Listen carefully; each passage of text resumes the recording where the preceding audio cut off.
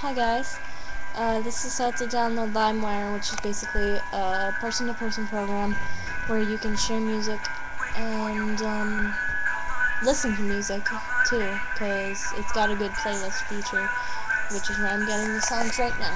So I give music credit to Limewire and all other things. Anyway, okay, first of all, you're gonna want to go to your address bar, which should be like right there, and you're gonna go ahead and type in there www.limewire.com and press go, and you'll come to this page and stuff, and just go down